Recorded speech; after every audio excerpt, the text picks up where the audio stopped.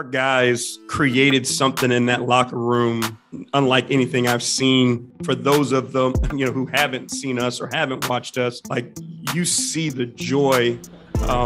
We are extremely fortunate to have a bunch of guys decided that the team is going to be the most important thing. They're excited about the opportunity. They're excited about the moment, and they know what it takes. So they've been willing to do the more that we've asked them to be ready to go and fight this fight tonight.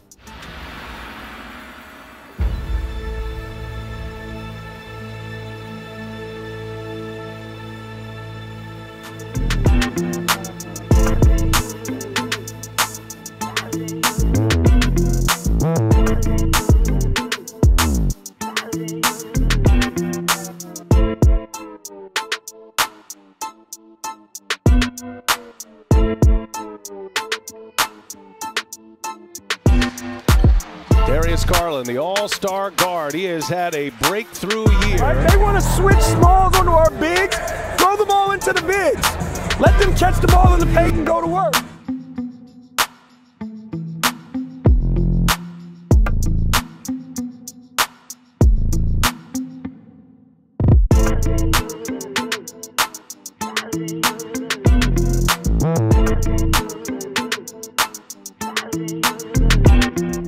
I learned a lot from this game. I told you the other night, the last time we played Brooklyn, it felt like a playoff game. So, I got kind of acclimated to this one from the last one. So, just another experience for us. Just watch the film and try to get better and get one Friday. Welcome once again to the NBA Play-In Tournament presented by MetaQuest. The building now called the Rocket Mortgage Fieldhouse. They haven't had a postseason game since June of 2018. But this Cavaliers team has kind of captured the hearts of this city. A terrific, young, talented team that's one win away from getting back to the playoffs. But they have to go through that man and the Atlanta Hawks. Meanwhile, Jarrett Allen is back as he missed the last 18 games of the regular season, as Lisa Salters documented.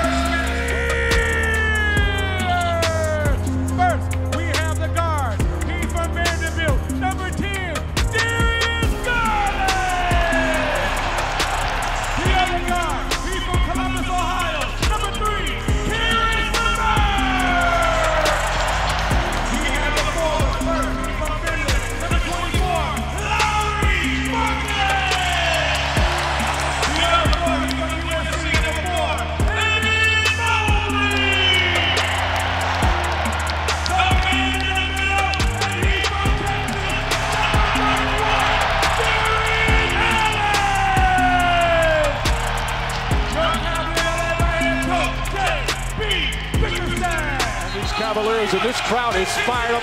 Mark, we've forgotten what it's like, how loud this building's been. No playoffs the last 3 years. They've been waiting too. Let's be great for 48 minutes. Okay, let's be great for 48.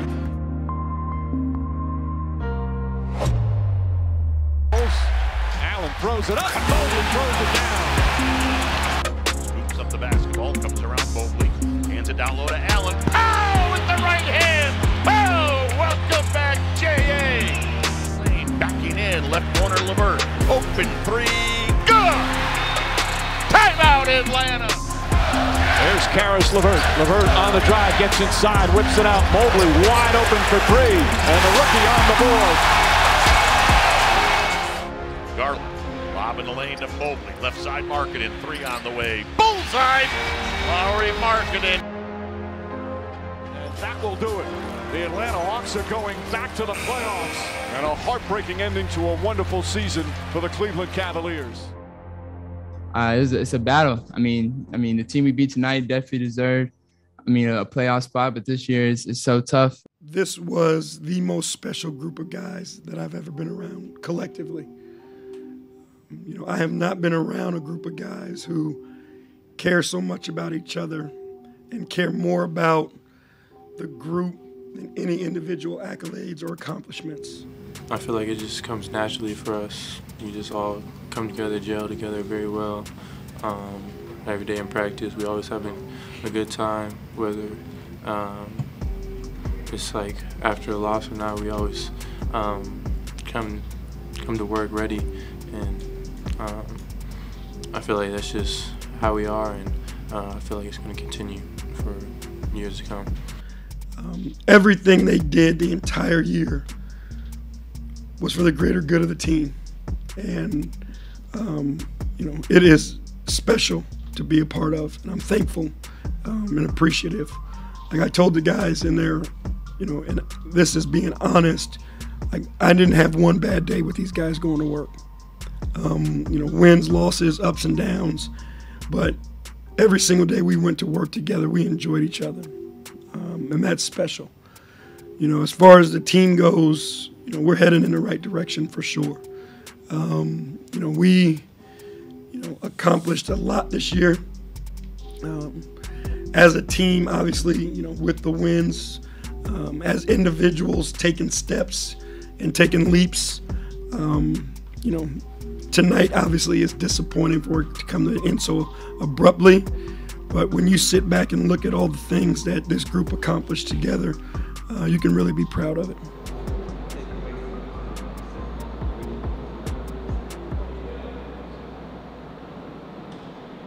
Hey, Cleveland fans, I want to say thank you for an amazing season. You guys had our backs throughout the highs and the lows, and we can't tell you how much we appreciate it. Go Cavs. Man, fans, you guys were amazing this year. I know there were some ups and downs. We didn't end up where we wanted to be. But man, we have a really bright future. It's really exciting to be a part of this. This is the most fun I've had in my 14 years being a part of this group. Guys paying it forward for each other, celebrating each other. So Cleveland basketball, Cavs basketball is here to stay.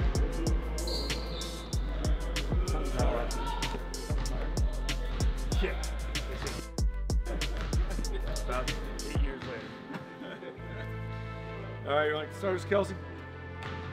Sure. Kelsey, rest of the Athletic. Hey, Kevin, how are you? Hey, all good?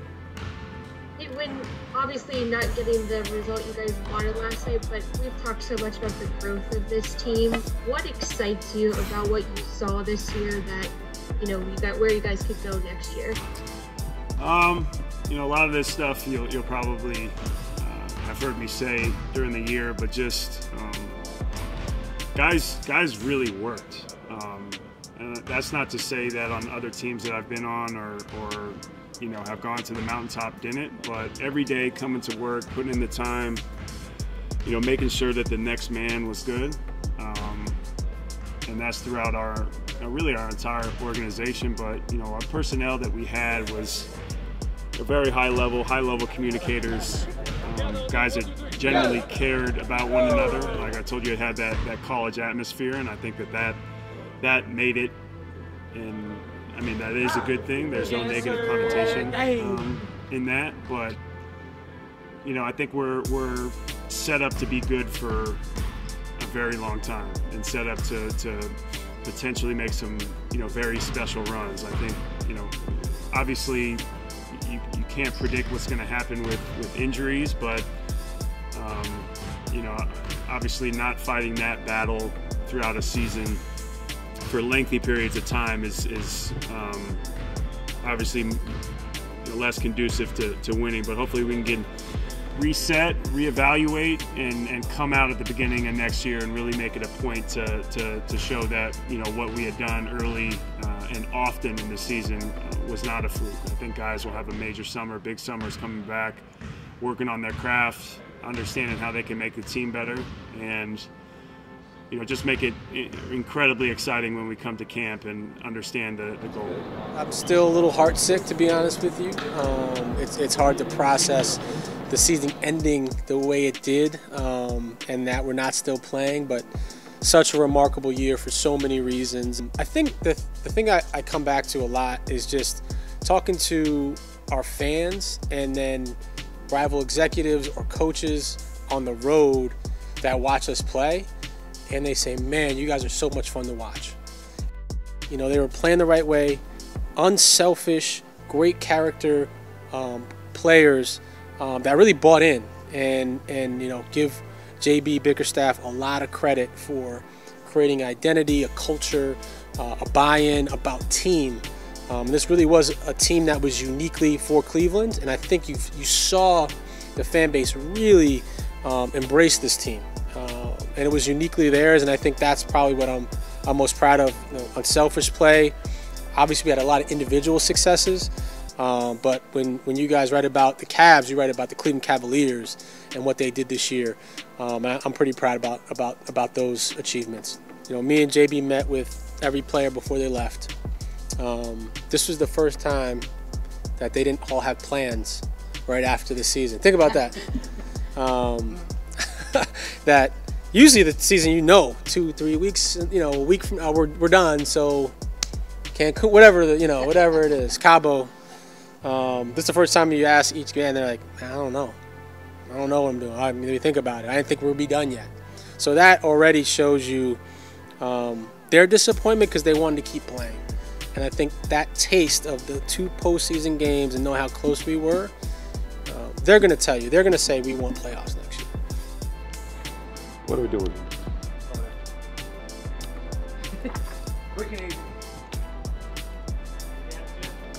Sure.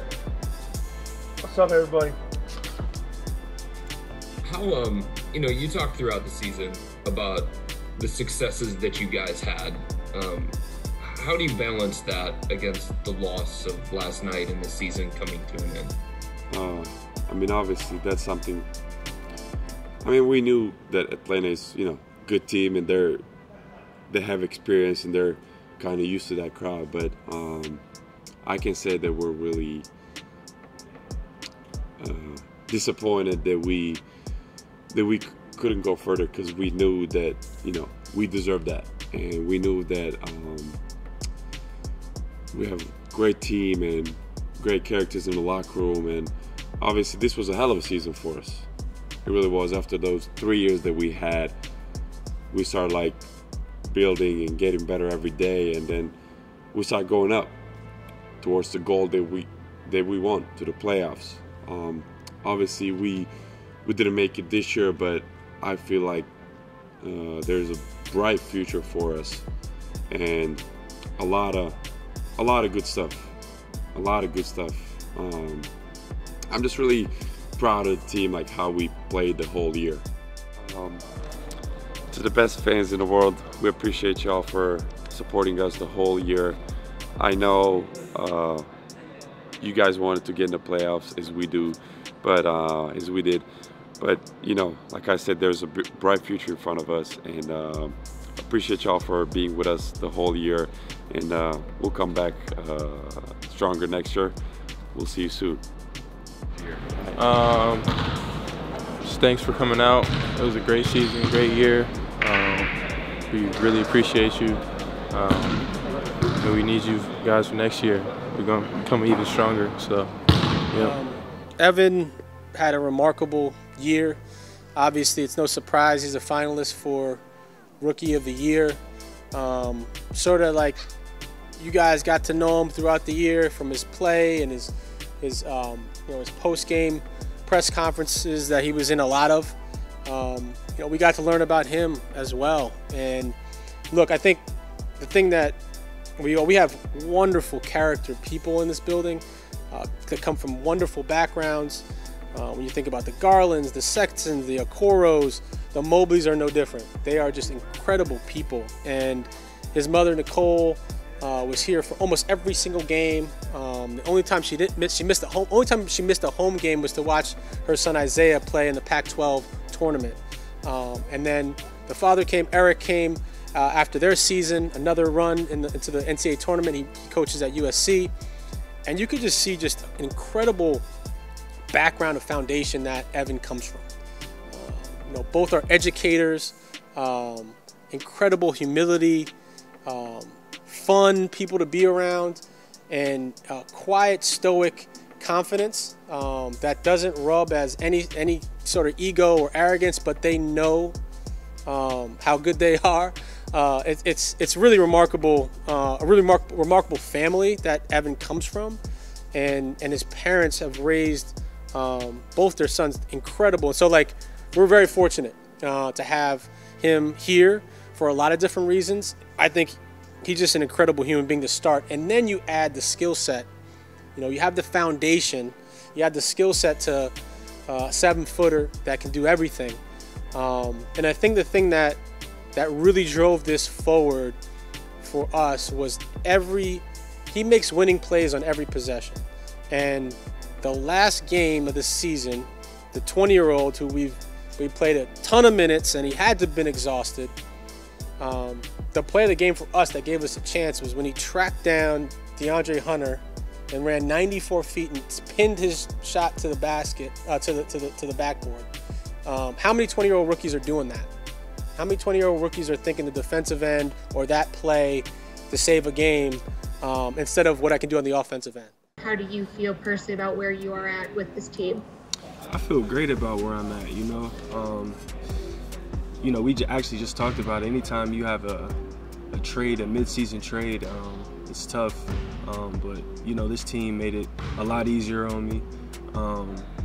Just with, learning the system and, learning my teammates' tendencies and things like that. But I think, another summer under our belts, just being around each other a lot more will really help us going forward.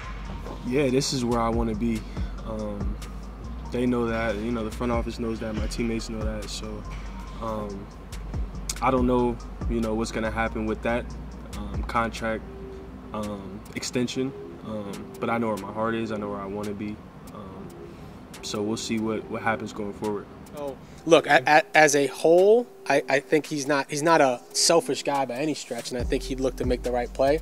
We just need him to go score a lot more with us for his role. But no, listen, I think where we want to get to, which is the playoffs, you need that. You need that skill set. Everything breaks down. You're over-scouted. They're trying to take your best players away. Can you have someone that can go get a basket for you? And so we value his skill set very much. Appreciate you guys. Appreciate all the support. Thanks for coming out, packing out Rocket Mortgage. Be back next year. Be ready to rock it out. He was 9th in the league in net rating on off court. He impacted winning on such an amazing level. It was really hard to not have him on the court. You can see, and so for me, it's obviously I'm really proud of him, the work ethic. He also comes from an incredible foundation. The Garlands are an amazing family and super humble, hilarious as well. Incredibly, they just exude joy, and you can see where Darius gets that. But I'm one of the rare people in the world that have probably watched every minute of Darius Garland basketball, right? Dating back to Vanderbilt, when he played 4.5 games. So I've watched literally every minute of his career. And so when people ask, are you surprised about this jump? I'm not, because I've seen his flashes early on in his career, and even his rookie year, which much maligned rookie year, there was amazing flashes there. He turned those flashes into large stretches his sophomore year. So after All-Star break last year, he was one of the best guards in the East for a long stretch. So he's turned flashes into stretches, and then this offseason we saw him on the select team where he absolutely belonged. He grew and he played alongside and competed with some of the best guards in the NBA. And now he turned it into a season, right? So you had great flashes to great stretches to an elite season. And so I've seen this growth and this progression out of him. I think the thing that we're really excited about from him is his leadership, and how his voice has grown, how he's led a franchise, his toughness. We put a lot on his shoulders this year. There were times that he had to play the whole entire second half for us to get that game home. Take him off the floor, we had no chance. So he's grown immensely. Like I said, we wouldn't have drafted him 5th if I didn't see the talent level.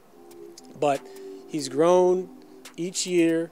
And again, if you look back to post All-Star last year, that month, that stretch there where he was consistently putting up 21 and 8, that turned into a full year of about 22 and 9 at a really, really high clip.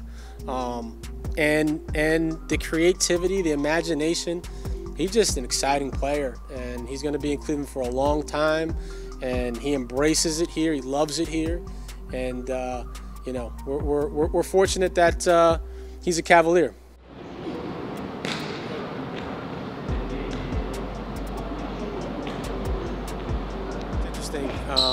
Who do you think was the first person out here when I walked through the door working out? Colin Sexton. Here right now, right after the season's over and still in Cleveland working out. He, in a lot of ways, was the start of not only the rebuild, but the culture that we have in place now. We asked him to do a tall task, right? 4 straight finals, and now we're sort of starting anew. And he was the start of that. And we wanted to have a place that thrived from great attitude, great work ethic, and somebody that really wanted to be in Cleveland, Ohio, and help us get back to those heights. He embodied every part of that, and he still does today. And how important is it for you to stay here in Cleveland? I want to be here in Cleveland. I love the organization, love my teammates, and whatever happens, I know that Cleveland was really good to me, and I know this is the place that helped me get to where I am today, and I know I want to continue to be a part of this winning culture and be a part of this culture. I feel like me just being able to be the start of it helped us get to where we are yesterday and where we are right now in the present. So I love Cleveland. I want to be here. So it's been the toughest year I faced in my basketball career, but I know I have a good support staff. I got good coaches here and good trainers. I know everybody here is going to help me get through it and help me get to where I need to be. I think the thing that I'm most proud of is how this team captivated the city. Put the league on notice, but they captivated the city, they captivated the fan base, and it was done the right way. And we're really excited about what's to come next.